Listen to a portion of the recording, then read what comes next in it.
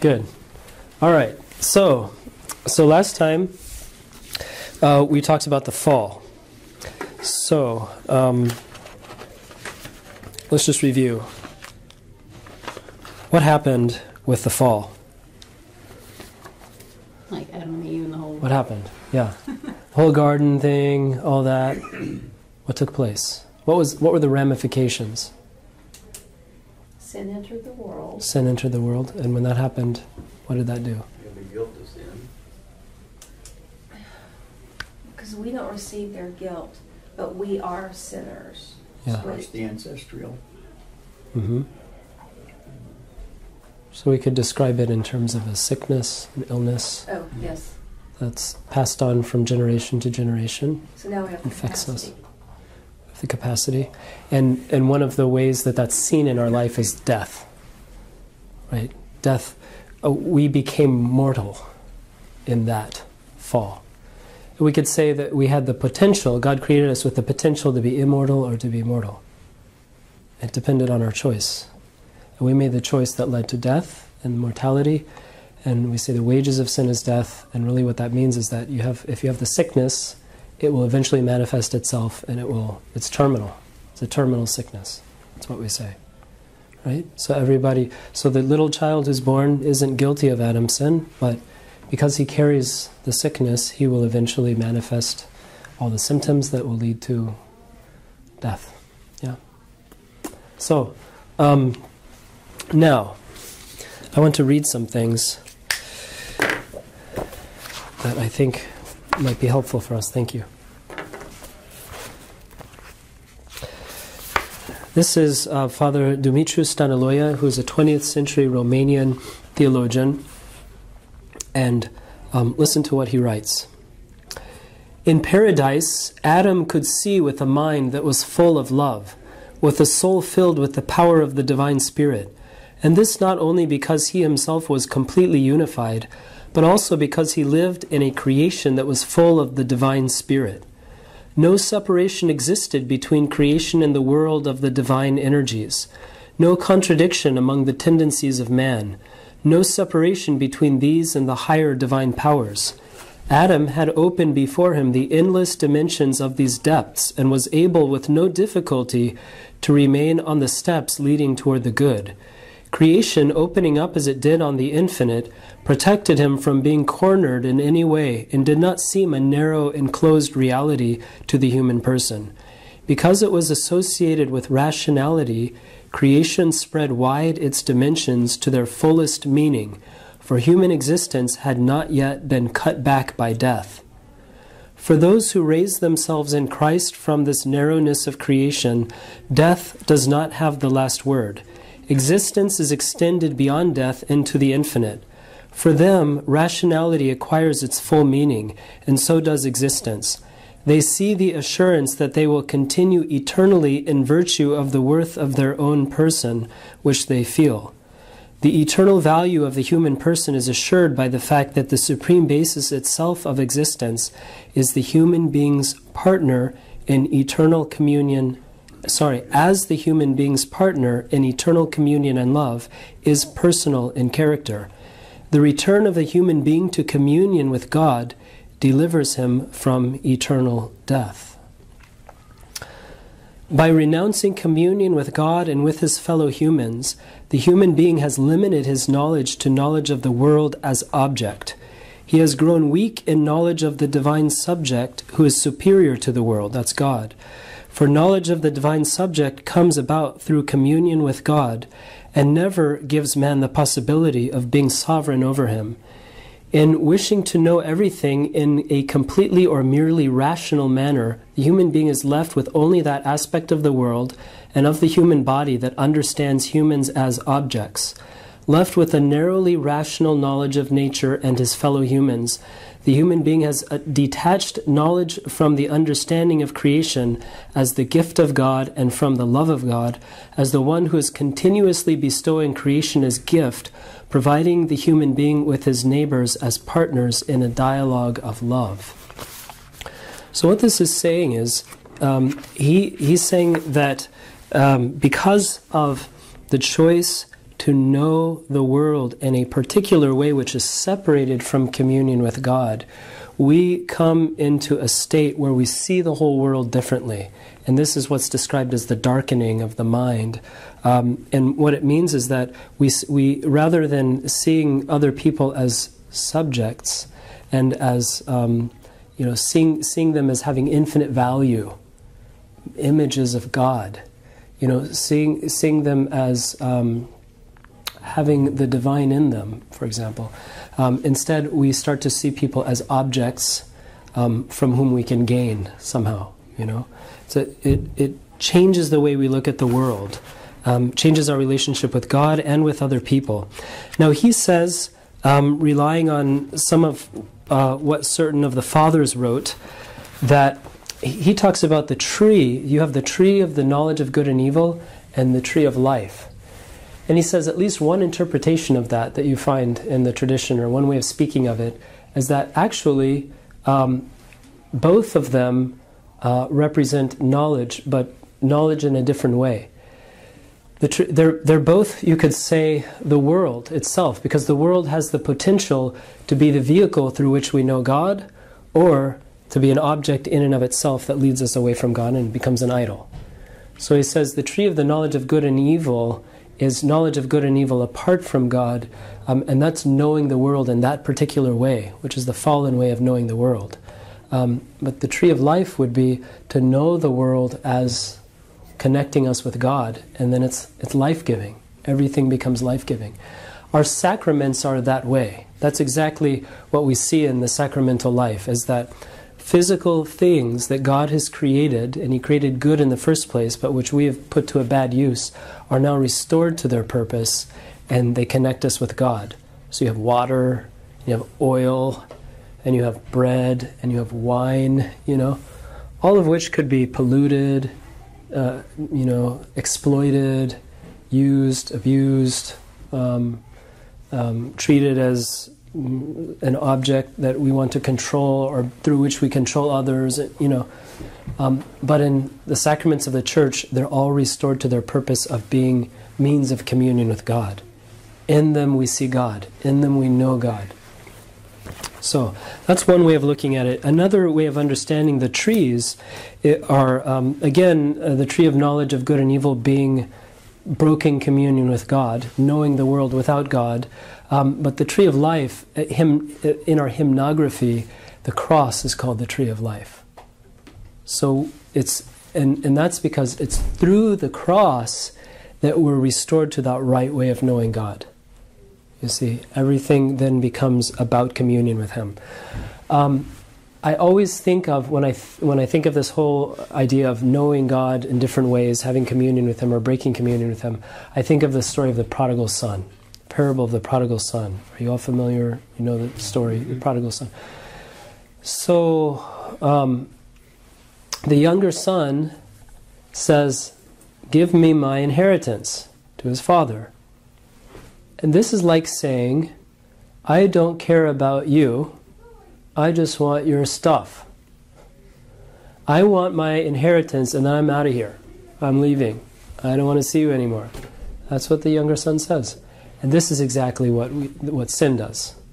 It's saying, rather than wanting a relationship with you, Lord, I just want to enjoy all this stuff on my own terms, in my own way, I don't want to have you telling me what to do with it, or how I should use it or not use it, and so on. So this is what we're effectively saying to God: I want your stuff, I don't want you. Until we come to our senses and return to Him.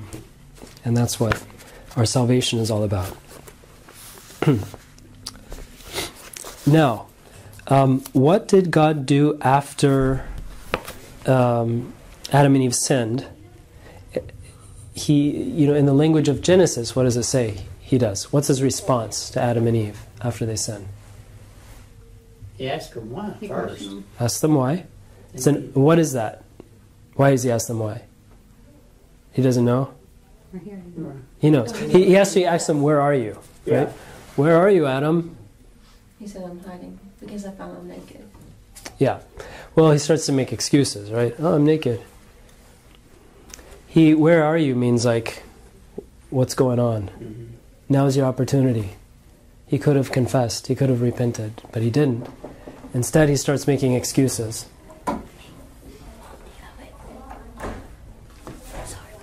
No problem. Well, we saw that we were naked, so we hid ourselves. Well, why are you naked, Adam? Who told you you're naked, right?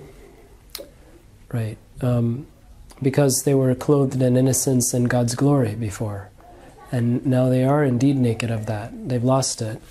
But this is from this fallen way of understanding the world, that they see themselves naked and they want to hide. This is what we do. We try to hide. But God is calling to them and saying, here's an opportunity. I still love you. But you have to come clean. You have to be open. You have to be willing to have a relationship. But then, of course, he says, have you eaten of the fruit? Yeah. The woman you gave me made me do it. It's her fault, and by the way, it's your fault because you made her, right? So he's pointing fingers at everybody else except himself. He doesn't take responsibility, the opposite of what he was supposed to do, tragically. And then what does the Lord do? He asks the woman. He what? He asks the woman. Yeah. And then she blames the serpent. And then what? In the language of Scripture, there's a curse. What's the curse? Childbirth. She'll have painful childbirth. And what about Adam? He has to work by the sweat of his brow, and there'll be thorns and thistles. Thorns and thistles, and it'll be hard. Life will be full of suffering. So that's it. I mean, life is full of suffering for men and women. And okay. And then they're cast out of the garden, and angels are there with, it says the cherubim, and there's a flaming sword. In other words, they're blocks from entering back in to the garden. So, people see in this is God's punishment. He's cursing them, He's punishing them, He's kicking them out, this kind of thing. But listen to what Father Demetrius says here. In general, the tragic state of the world after the fall is not the result of any act of God, but exclusively the result of Adam's deed. In no way, therefore, is this state of suffering and death to be deemed a punishment imposed by God upon Adam. God, as love, is always acting with love, and love creates no evil whatsoever. Adam's slavery is the natural consequence of his being vanquished. His suffering is the physiological result of the trauma he himself sustained when he turned aside from his path, and death follows upon alienation from God. To regard God as the cause of suffering and death is an essential error, a real affront offered to him. Soteriologically, which means according to salvation, it is also genuinely heretical, for it strips the cross of Christ of its real historical and anthropological content, which is that of victory over Satan, and makes it a simple instrument of suffering and the placating of God's wrath, quote unquote. So what this is saying is that what we often speak of in terms of punishment or of curse, and even the Old Testament uses that language, we have to keep in mind that there is what we call anthropomorphism going on in that. That's from our experience, that if something bad happens, it must be a punishment, It must, and so God's wrath. And we talked a long time ago about, not a long time ago, a number of sessions ago, about God's wrath. How do we understand that? And certainly we don't understand that as a description of a change that takes place in God. Like sometimes He's in a good mood, sometimes He's in a bad mood. Today He's happy, tomorrow He's going to be full of wrath. We do something wrong and He gets really mad. He's ticked off and He's kicking stuff and throwing thunderbolts. And no, that's ridiculous. That's projecting our fallen experience on God. So then what is it, this language of wrath or God's punishment or whatever?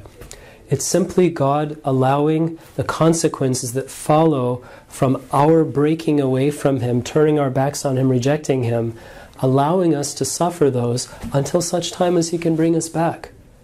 Just like with the prodigal son. Did the father punish the prodigal son? No, he punished himself. He took all that, he squandered it, he wasted it, he ended up in the pig's pen. That was his punishment. Punishment. The Father make that happen? He allowed it because he allowed him to have free will. He let him go.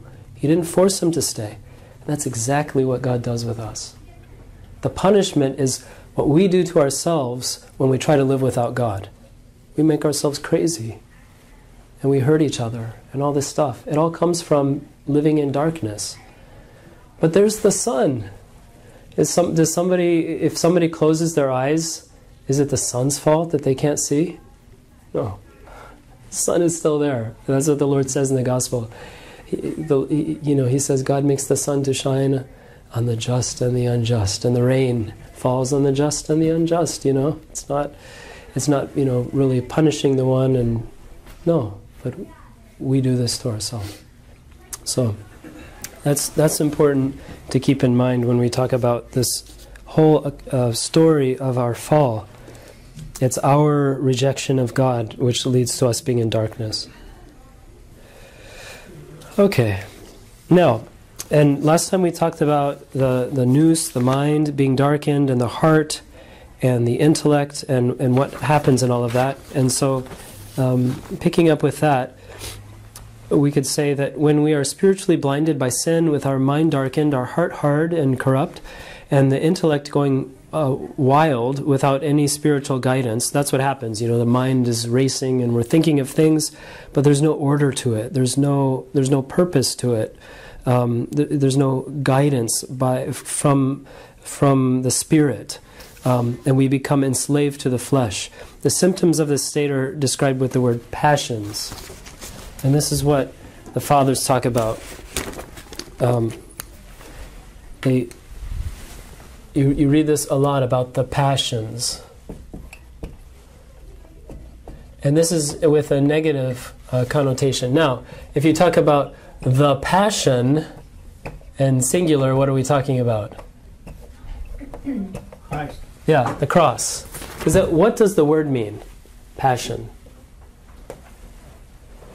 Suffering. Yeah. It means suffering. So it's something that you suffer.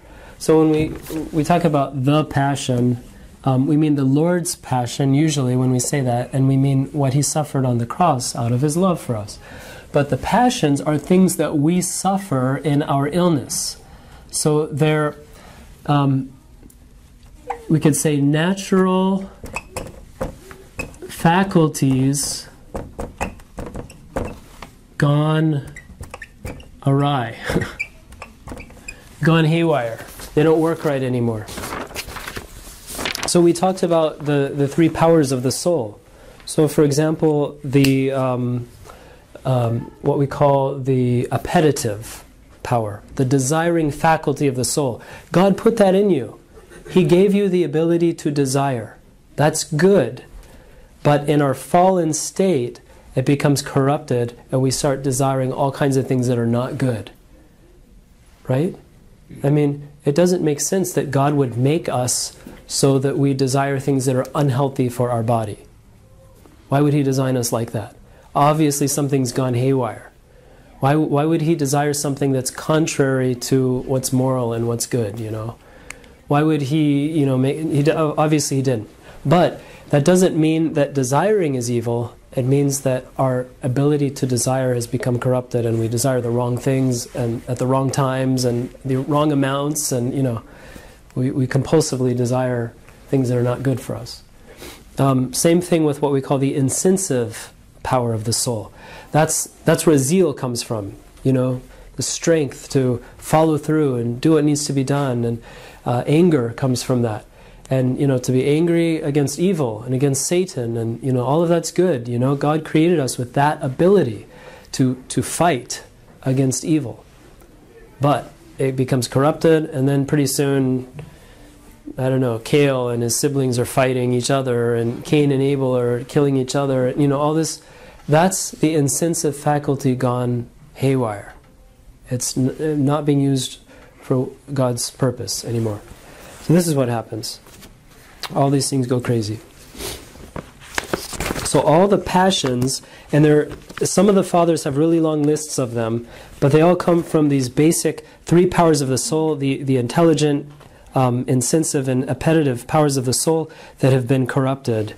Now, St. John of Damascus gives a nice kind of breakdown of how what passions come from each of these aspects of the soul. So related to the intelligent aspect of the soul, which is supposed to be guided by the nous, but when the nous is in a darkened state, this is what happens. So our reason, our intelligent aspect of the soul is corrupted, and from that comes unbelief, heresy, blasphemy. So we're using our mind wrongly. Ingratitude,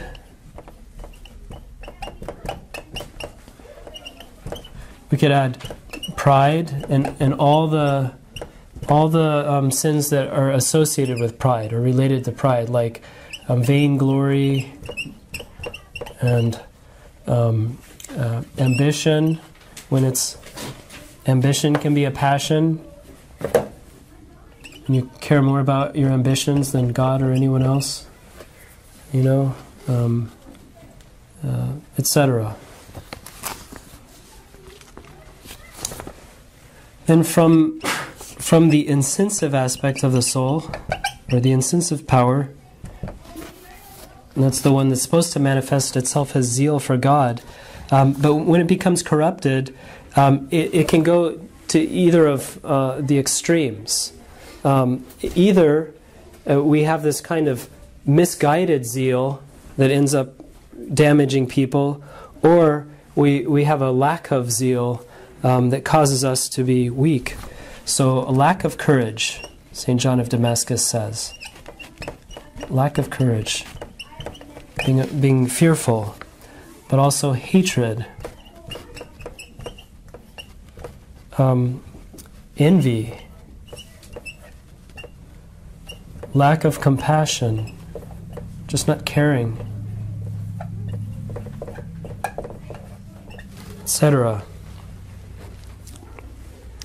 And then from the appetitive, like appetites, that word, from the appetitive faculty comes, of course, gluttony, which is like making an idol of food, greed, drunkenness, he says. Basically trying to satisfy ourselves with stuff or through relationships with people, lust, and love of pleasure, wealth, etc. All those things.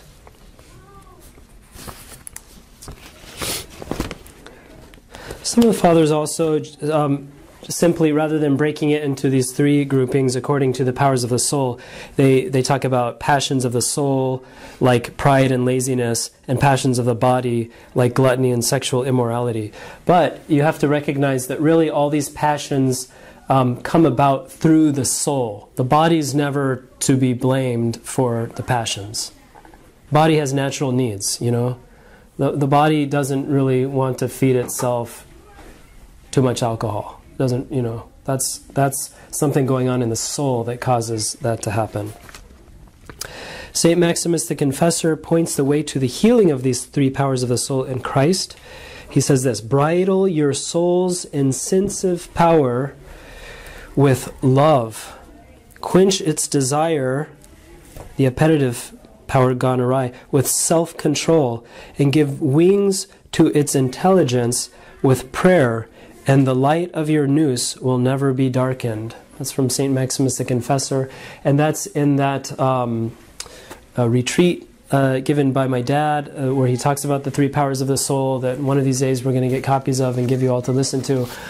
That's basically what he says. He says, for these three powers of the soul that have gone haywire, the Church gives us, God gives us through the Church and in His wisdom, He gives us prayer, which purifies the nous and the intellect. He gives us almsgiving, mercy, showing mercy to others, which purifies our incensive power, and fasting, which purifies the appetitive power of the soul.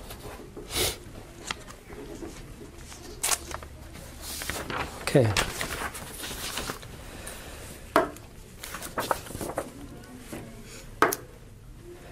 We're going to begin now talking about our understanding of who Jesus is.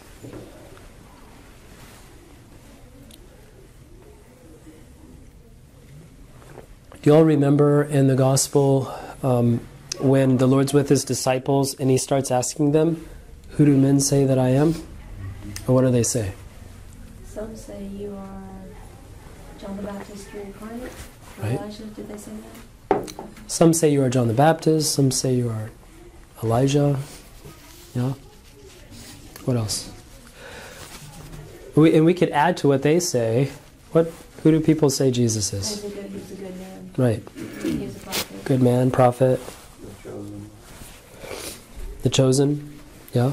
Chosen of the class. Just a good teacher. Just a good teacher. Historical figure, kind of like Gandhi or something. Carpenter. Nice guy. Yeah. If they went back to his hometown, they're like, that's just Joseph's son. That's just the carpenter's son. Right. Yeah. Nobody special. We know him. We know his family. What? He can't be the Messiah. Right. And then the Lord says to His disciples, "But who do you say that I am?" And what does Peter say? You're the Christ. "You are the Christ, the Son of the living God." And then He says, "Blessed are you, Simon Bar-Jonah, for flesh and blood has not revealed this to you, but it comes from the Father, my Heavenly Father." Okay, so this is the essential confession of the Christian faith. That Jesus Christ is the Son of the living God. That He is the Word incarnate, the Word become flesh, just like it says at the beginning of John's Gospel. John beautifully describes the Lord's coming into the world in terms of the Word which became flesh. So, there are all these claims in the world by different people about who Jesus is. And what matters most for us is, with all our heart, knowing and believing that He is the one He claims to be, and that countless Christians throughout all the generations since the beginning of the church have believed Him to be. And this it really makes a huge difference for us. It makes all the difference in the world whether He's the one or the other, whether He's the Son of the living God or just a good teacher. Now, of course, C.S. Lewis makes the great point that if He were just a good teacher, we'd have a big problem, because good teachers don't go around claiming to be the Son of God, right? Because then He'd be lying to us, right? He says either He was a liar or a lunatic or the Lord. Those are the only possibilities. Because either He was purposely deceiving us, in which case He's a liar, or He believed He was the Son of God, in which case He's a lunatic if He's not really the Son of God, or He really is the Lord. So he says, don't give me any of that. That can't be. He can't be a good teacher if he's claiming this. And of course, it's the reality of Jesus' divinity, His divine humanity, we say He's both God and man, that makes our salvation possible. And Saint Athanasius the Great, writing in his book On the Incarnation, he makes the wonderful point that his argument is basically, and somebody was just telling me, I was saying this the other day, and somebody said, Lee Strobel's, or what's his name, you know, that guy who makes the case for Christ, he wrote the case for Christ, he makes the same point, but St. Athanasius made it 1700 years ago.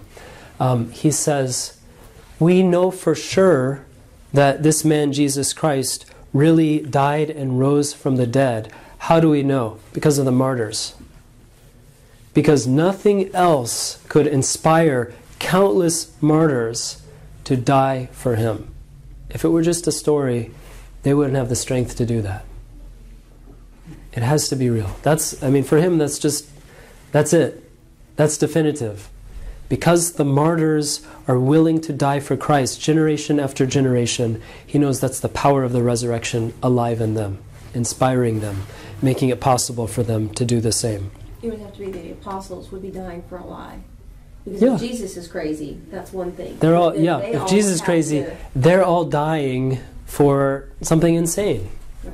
Exactly. Because they were saying, we witnessed Right? him, and they would and none of them made money. In fact, they all lost Yeah. everything in their lives. Right. Being reputation of, Paul gave up everything. He was the rising star among the Pharisees, Right. and so his testimony is that he saw Jesus, that Jesus commissioned himself, and so he would have to be dying for a lie. Right.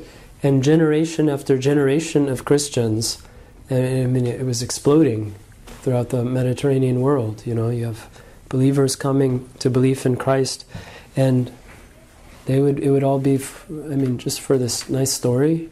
No. Can't Buddhists and Muslims say the same thing, though? Like, they died for their faith, and Muhammad believed what he... So that was my only... Because I like that argument at first as well. But, Yeah. Or like that, not Hare Krishnas, whoever it is, like cult leaders, people will die for them. All those people died together. Believe that they got caught up in a spaceship. So it can sound similar, so I don't know if that's the best argument with people. Yeah. If that makes sense. Mm-hmm. But the point is really, sure, I think it may not be convincing for everybody, but I think from a Christian perspective, we simply don't believe, maybe some group here or some group there gets deceived and, they give up their life or whatever for a cult leader. But we're talking about something that's consistently continued for 2,000 years. And for St. Athanasius, it was enough by his time that in the 4th century this was something that was continuing. And really, seeing how the martyrs die also, that they die victoriously, joyfully, praying for their tormentors, I think that was also, that converted people. And that's why Tertullian said the blood of the martyrs is the seed of the church. Every time a martyr was killed, hundreds and thousands of more people became Christians from seeing him die, Not because they were promised something, no, but because they saw the power of Christ at work in them.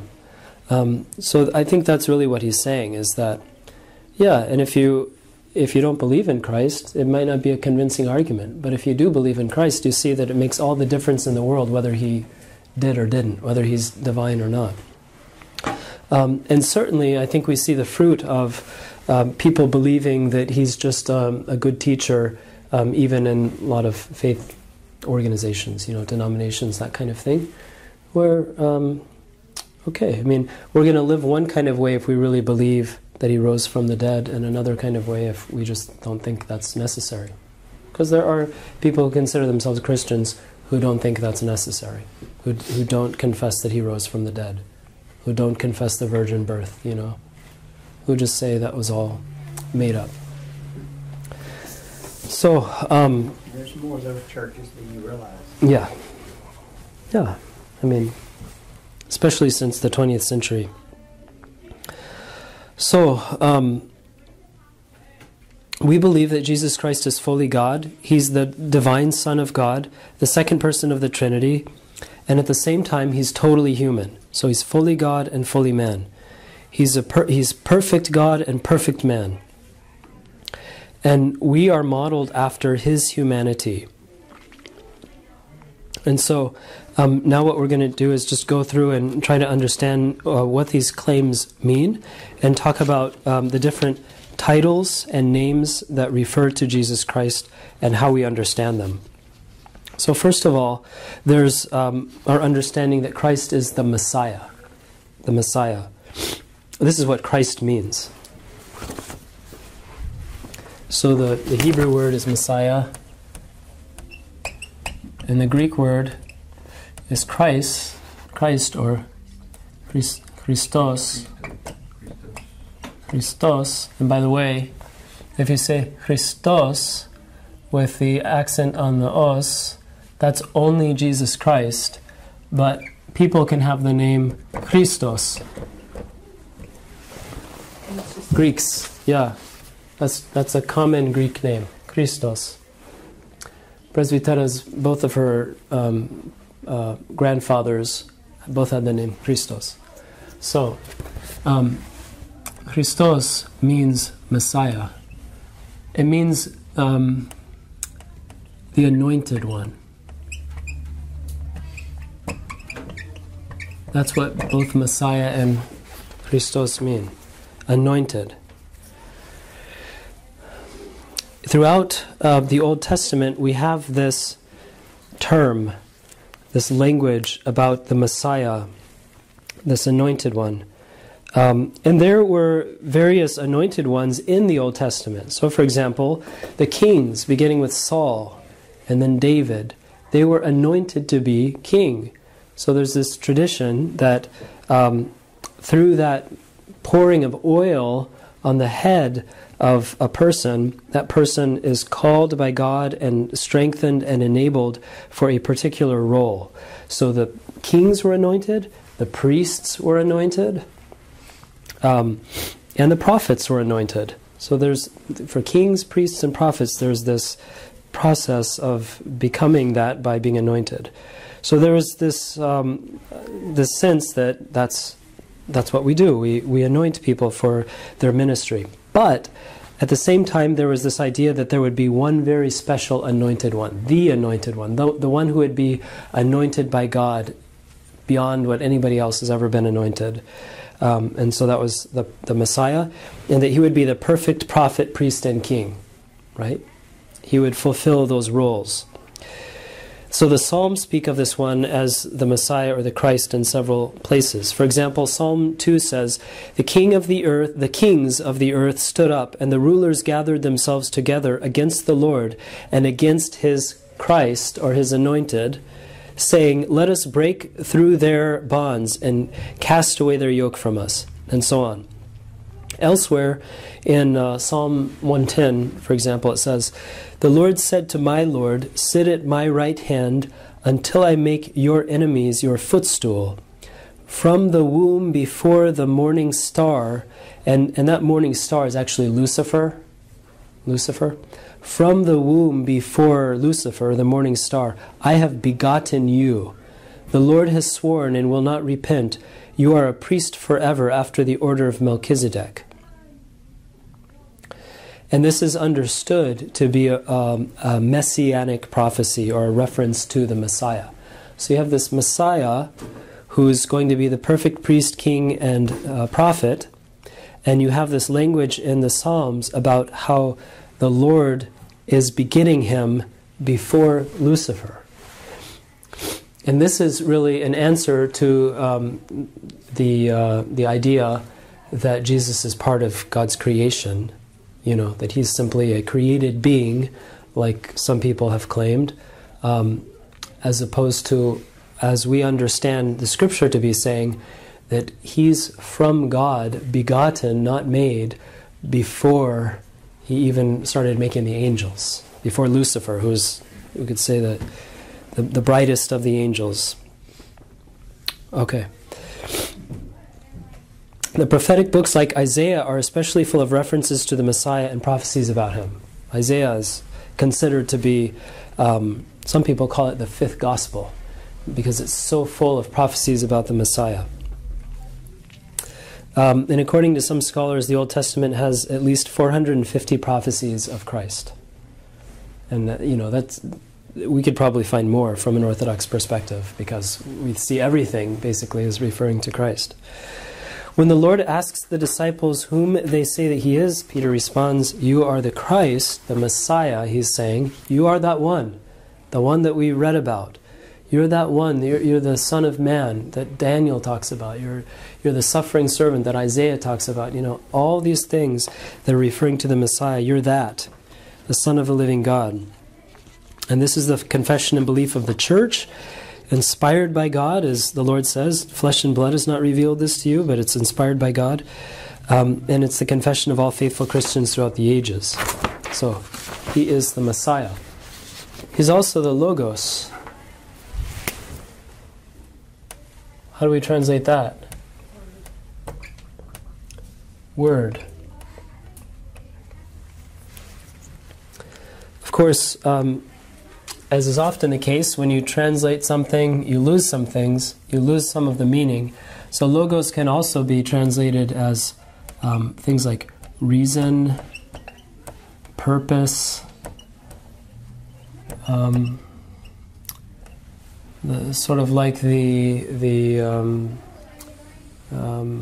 final cause, something like that, you know? Principle. The principle. The what? Unifying principle. Unifying principle, that's right. Mm-hmm. Yeah. The principle, that which gives things their meaning. It gives meaning to the world. So the logos of things would be, sort of like the meaning of things. So the logos of this eraser would be its purpose, to erase, something like that. Well, we say he's the purpose of the world. He's the meaning. He's the unifying principle, the underlying reality of all things. So there are. You could talk about logi, like the meanings of different things, but the logos, capital, that's Christ. He is the one. So the Word, and this is in St. John's Gospel again, this is what it's talking about, the Logos, was with God, right? And the Word was God, right? So it's not just that, God has this Word and the Word is something else, but the Word is actually God Himself. Of course, we understand that in terms of the persons, the Father and the Son. The Son is the Word. So we know Christ as the Messiah who fulfills all the prophecies, and we know Him as the Word of God. And as we've said before, whenever God speaks in the Old Testament, He speaks through His Word. It's His Word speaking. So the burning bush, that's Christ. That's why we put the existing one, or the O'on, I am, on the icon of Christ, because I am that I am, right. Or just for short, I am. So Jesus Christ is the one who speaks in the burning bush and on Mount Sinai. Anytime God speaks in the Old Testament, that's the Word. In Hebrew, I mentioned this in the church, the word is dabar. Which can be translated also as something like substance, thing, matter, reality, something like that. So St. John's Gospel gives us this account of Christ as this. Now, then of course, there's the name Jesus. What does Jesus mean? Sure, is that God saves? Mm-hmm. So, it's from the Hebrew name Yeshua, which is also Joshua. It's the same name. So, Jesus actually, our English word Jesus comes from the Greek Jesus, which is a Hellenization or a Greekified version of the Hebrew name Joshua or Yeshua. So you find, for example, in if you might find some translations of the Old Testament from the Septuagint, the Greek, where that's actually Jesus in the Old Testament, because it's the same name, actually. So in the Old Testament, Joshua was the leader who led the Israelites into the Promised Land. So you see the significance of that. His name is, in a sense, a reference back to that, or you could say he's a foreshadowing of Jesus Christ, Joshua in the Old Testament. And the name itself means God saves. So it's connected with the title of Savior. Of course, that's also given to him in the Gospel. the Savior of the world.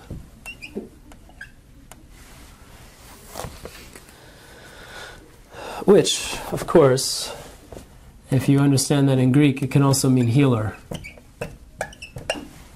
Because it's the same word in Greek. It's synonymous. So he's the Savior of the world, and he's also the healer of the world.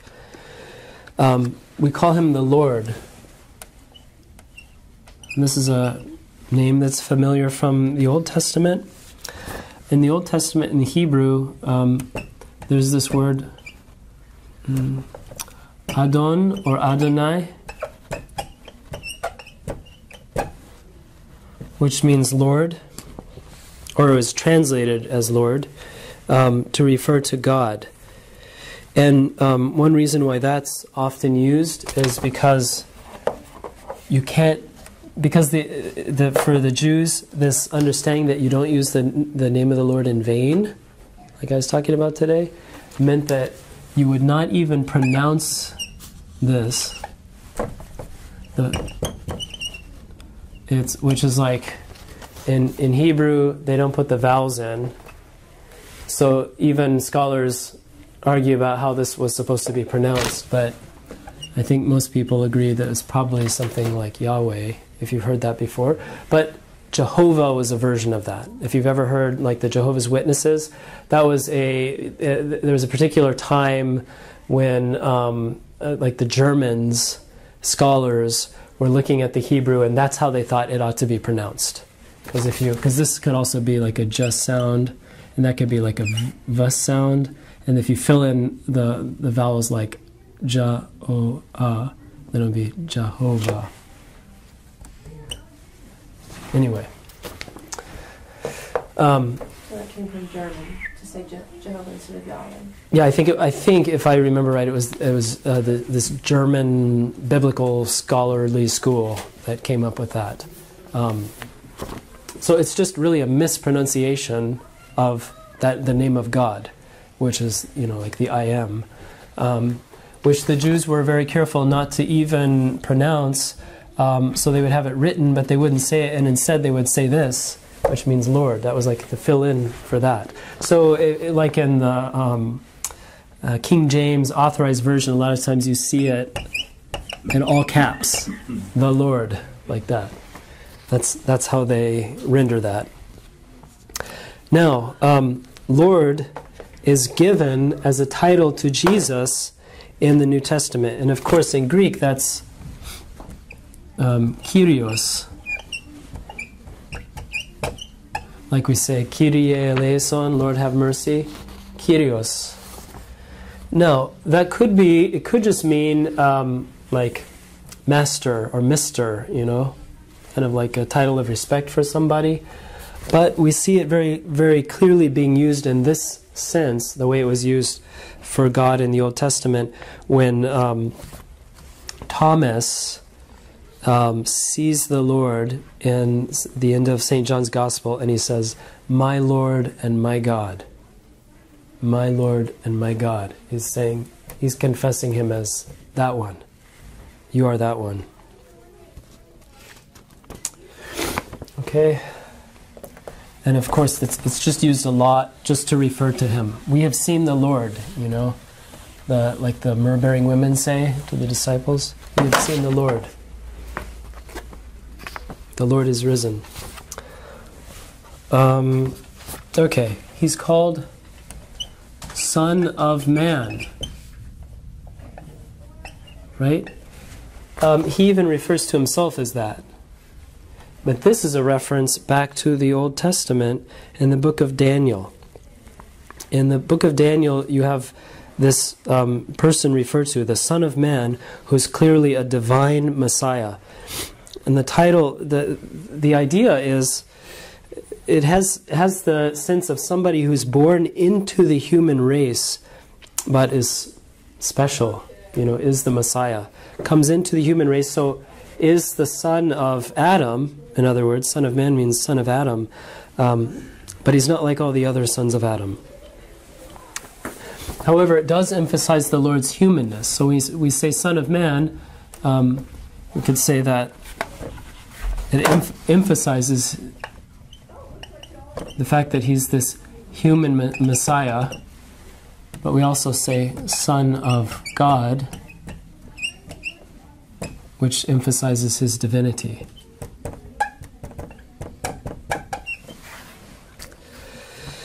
Now another title that we use that comes from, really it's in Romans chapter 5 and 1 Corinthians chapter 15, and then it refers back to Genesis, is calling Christ the new Adam or the second Adam. And this idea is closely related to the idea of the Son of Man. So again, the fact that he's the Son of Man and the fact that he's the new Adam, or second Adam, both of these titles are saying that he is fulfilling Adam's calling. What Adam was supposed to be, Jesus is. What Adam failed to be, Jesus shows us what he was meant to be. He fulfills that. So St. Paul uses that language, and the Son of Man is really saying the same thing. Okay. How about the Lamb of God? Who refers to Jesus as the Lamb of God? John the Baptist. He says, he sees him coming, and he says, "Behold the Lamb of God who takes away the sin of the world." What does that mean? Sacrifice. What's that? It's a sacrifice. Sacrifice. That's exactly right. What was where was the lamb in the Old Testament? Yeah. And what about, there was one special lamb that was offered once a year, right? Passover. So there were lots of sacrifices offered throughout the year for different purposes and all of that. But there was one unblemished lamb, perfect, unspotted, unblemished, that was meant to be offered as the Passover sacrifice. And that's specifically what this means, that he is that Passover sacrifice. Jesus, our Passover, he is our Passover, has been sacrificed for us. Christ our Passover, St. Paul says. Or Pascha, right? So that's, Pascha is the Greek, just like Jesus is the Greek version of Yeshua, Pascha is the Greek version of Pesach. That's the Hebrew word, which means, in English we say Passover, but it's Pesach or Pascha. You thought I was saying pasta. Pasta? No, I heard you right. Yeah. Okay. Now, we really like pasta in the Orthodox Church. Right. It's great. Spaghetti and, No, it's Pascha, Pesach, Passover. By the way, in the Passover account in Exodus, where the Lord God commands the people to take that spotless lamb, and by sacrificing this lamb, and then what do they do with the blood to protect themselves? They put it on the door, right? Where? Door jam. The door jams and the lintel. That's what it is. That's awesome. They put blood in the shape of a cross over their door. So it's a foreshadowing. In Colossians chapter 1, St. Paul calls Jesus the icon. Did you say Colossians? Yeah. He says he's the image of the invisible God. So we could say he's the perfect icon of God, of the Father. In him we see the Father, he says to Philip. Have I been with you so long? Do you not know that if you've seen me, you've seen the Father? So he's the icon of God. He's also called elsewhere the express image or icon. He's referred to as the rock from which the water flows in 1 Corinthians 10:4. St. Paul uses all these images from the Old Testament. So that's a reference to Exodus, when they didn't have any water, and they prayed to God, and God told Moses to hit the rock with a stick, and the water flowed from it. So St. Paul uses that image to describe Christ. He's the rock from which the water flows, 1 Corinthians 10:4. I already mentioned Son of God, and that's in multiple places throughout the Scripture. For example, 1 John chapter 5 calls him the Son of God. Also, St. Paul calls him, and we have this in the Gospel where the Lord speaks of himself this way, the bridegroom. Right? Metropolitan Isaiah was talking about this last night, if you were there at Vespers. So they come to him and they say, "Why do your disciples not fast? The disciples of John fast, the Pharisees fast, they keep the fast, they have fast days, they're doing what they're supposed to. And your disciples are disregarding it." He said, while the bridegroom is with his friends, they don't fast. But when he goes away, they'll fast. So he's calling himself the bridegroom. St. John the Baptist speaks of himself as the friend of the bridegroom. And St. Paul talks about the church in Ephesians being the bride, and Christ is the bridegroom. So, he's also called the head of the church. It's a different analogy, but if you talk about the church as the body, then Christ is the head.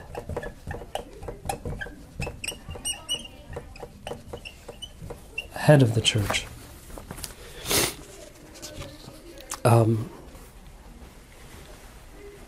He's spoken of in our tradition, of course, as the second person of the Trinity. So you have Father, Son, and Holy Spirit. So he's the Son of God, scriptural, but we call him the Son in this Trinitarian context. And we also have, this is not specifically a biblical term, but it's a term that synthesizes Scripture. He's called the Theanthropos in our theology. That means the God-man.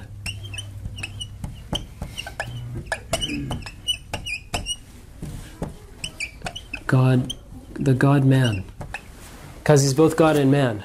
So he's the only one like that anywhere, right? He's the only Theanthropos. We are anthropy. We're men. God is Theos.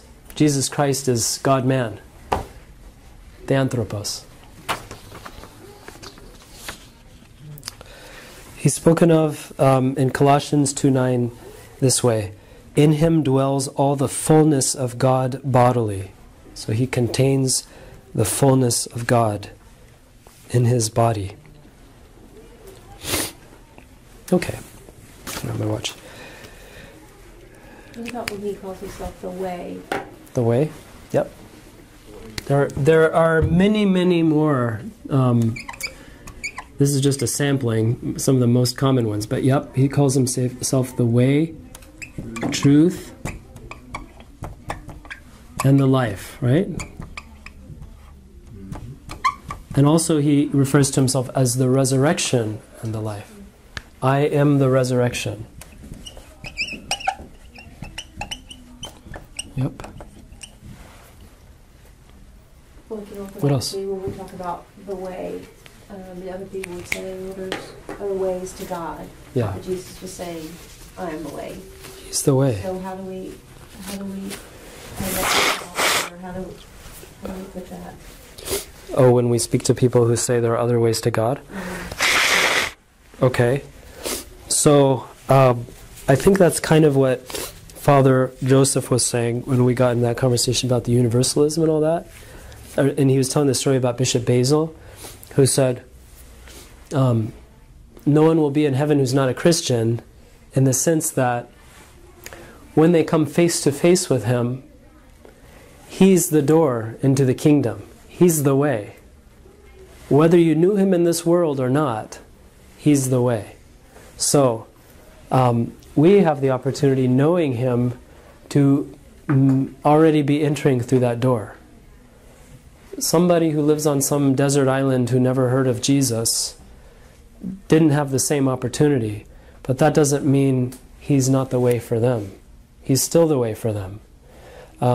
And what we pray and what we hope is that whatever they did know, whatever enlightenment they received from God, however distantly, there's still truth in the world, there's still light that comes from God, that will have prepared their heart to meet Him, and when they meet Him, to recognize Him as the way. You're the one I always wanted. C.S. Lewis puts it like that somewhere, that I like the idea, in the end there are only two types of people: those who say to God, "Thy will be done," and those to whom God says, "Thy will be done." So it's really, what are you going to, when you come face to face with Him? Now, it doesn't mean that it doesn't matter that we know Him now. It does, because we need all help we can get, and we ideally we want to spend our whole life preparing to come face to face with Him. And we do that already. We come face to face with Him every time we pray, every time we receive communion, every time we make confession. We're not only practicing for that, we're doing it. We're standing there at the judgment throne with Him now. We don't have to put it off. If you don't have that, if you don't have the church, it's less certain. How are you going to respond, Hopefully we're really learning well to respond and say, "Yes, Lord, Thy will be done. I want to be with You no matter what." As opposed to trying to justify, trying to make excuses, trying to, blame. She made me do it. He made me do it, Why, desert island guy, why are you so mean to your wife? He could say, "It's her fault, blah, blah, blah." Or he could say, "Lord, I don't know You, but I can see You now, and you're the Lord, and forgive me for the way I treated my wife. It was wrong." That's what we pray for, and that's what we believe is possible. No one comes to the Father except through me. Through me. But He doesn't say when, In other words, it's going to be through Him no matter what. He's the one who sits on the judgment throne, Everybody will stand before Him. And every knee will bow. There's no repentance after death, right? I thought that's what Father Honeycutt said. Mm-hmm. But it doesn't mean that when you get there and see, but you're saying, it sounds like you're saying no one's going to go, "Oh, you're Jesus." They're going to go, "Oh, that's who you were, and I didn't know that was your name, but I saw you in the stars, or I saw you when I was sad that I hurt my wife's feelings, and now I see that that's you." The voice of the conscience, they'll say, "Oh, you're why I didn't think, I felt icky about that, because you're the Logos. Now I see, what everything means, yeah." And but there won't be, I knew I hated you, but now that I see you. That would be repentance, and that won't happen after death. Well, so one way that that's described is we get on a particular trajectory between now and our death, and so at our death, that trajectory will continue. But it doesn't. We could not be very far along the trajectory, but at least if we're turned towards the light, then everything else is possible. But if we've absolutely rejected the light, then we're just going to go on deeper into darkness. Gotcha. If that makes sense. That's why He's the But we way. say, somebody who didn't, fully know Christ can still be oriented towards the light, wanting Him. It's Him that they're really wanting in all of their yearning. They just don't know Him yet, Just like if we come to the native somewhere and we bring the gospel, we say, "This is the one you're looking for." We don't say, "You're all bad and wrong," and everything like that. We say, "Everything good about your faith is oriented towards this one. He's the fulfillment of it, Jesus." So we say, not that repentance is possible after death, but that if one has even a grain of repentance, it's possible to receive God's mercy. And it's hard for me even to imagine. That's why Bishop Basil says, you have to really want hell, because He's so merciful. You have to really hate God a lot. But I think most people, even Christ says on the cross, they don't know what the ones who are crucifying Him, forgive them, Father, they don't know what they're doing. The ones who are crucifying Him. So that, to me, says there's hope for those guys And if there's hope for them, maybe there's hope for me too, you know, and for whoever else. That's good.